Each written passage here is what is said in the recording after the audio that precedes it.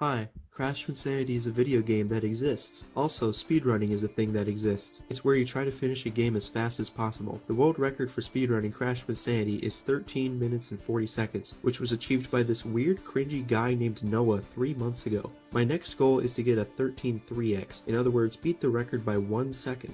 In order to beat this record, I would like to just do a million runs. However, targeted practice of specific parts of the run is probably a more efficient way to practice. So for this video, I'm going to practice the part of the run that I find to be the most difficult, something which we call warp skip. If you were playing the game normally, once you reach this part of the game, you would run over here and go through 3 levels to beat the game: Rock Slide Rumble, Bandicoot Pursuit, and Ant Agony. However, speedrunning the game, we use a strat called Warp Skip to skip straight to Ant Agony, the final level of the game. This portal at the start of Ant Agony is here so that you can go back to previous levels of the game. Normally, you can't get to this part of the portal until you have completed Rock Slide Rumble and Bandicoot Pursuit. However, a way around that is to do Warp Skip, in which you use Cortex to jump up the side of the lab and make your way up to the portal, taking you directly to Ant Agony. This skip is very difficult to do quickly because you have to do this difficult platforming to get Cortex to teleport to a specific spot, and then you have to body slam onto this end, which is very inconsistent. So anyways, I'm going to practice this a lot, but first I'm going to determine what my current success rate for this skip is. To do that, I did a bunch of attempts on camera a few days ago and then counted 4 different things: the number of attempts, number of successful setups, number of successful body slams, and number of successful finishes. For finishes, I only counted successes if I made no mistakes, such as not getting the slide jump or missing one of these jumps. For setups, I only counted successes if I placed Cortex in a good location on the first try. The line between a good and bad location is hard to distinguish, so I had to make a lot of judgment calls when determining whether to count a success or not. These are the results of the test I did on October 4th.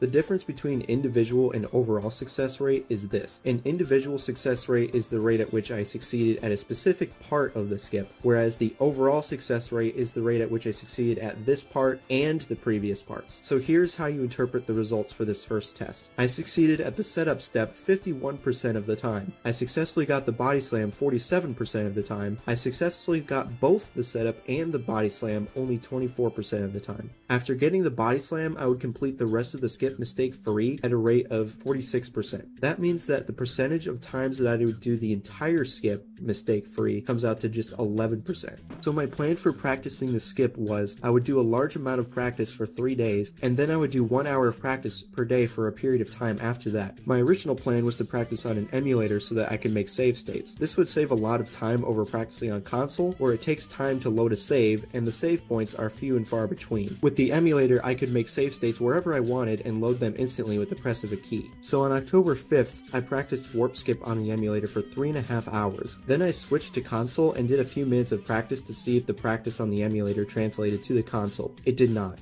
The gameplay on the emulator was significantly different from the gameplay on the console. There were 2 reasons for this. 1, the game speed on the emulator fluctuated way too much. And 2, there was a significant amount of input lag on the emulator, meaning that there was a noticeable delay between pressing a button on the controller and crash moving on the screen. For these reasons, I decided that I would have to practice on console from now on. So on October 6th, I practiced warp skip for 2 hours and then stopped because a muscle in my forearm started hurting. On October 7th, I practiced for 2 hours and 40 minutes. So there you go, practicing warp skip for 3 days. Good job. Then I recorded warp skip attempts for another 30 minutes so that I could analyze the success rates and see if there was any progress. These are the results. If you compare them to the results of the first test, which was done before the 3 days of practice, you can see that there was improvement in every metric except for the individual success rate of finishes. I think that's because I was missing the slide jump a lot more than usual during the test, so I should definitely work on that. In addition, I also analyzed 3 live streams I did of any percent run attempts. This data is less comparable to those from the test because of the smaller sample size and the fact that success rates during actual speedruns might be way different than success rates during practice. For the last 2 streams, I also did a bunch of practice attempts mixed in with the run attempts. I think in the future though, I will just measure the warp skip attempts done in actual runs as opposed to the extra practice attempts done after the run has died, because the warp skip attempts done in actual runs is the main thing I'm trying to improve. But yeah, all the rates got worse, so the practice has done nothing yet. Nice.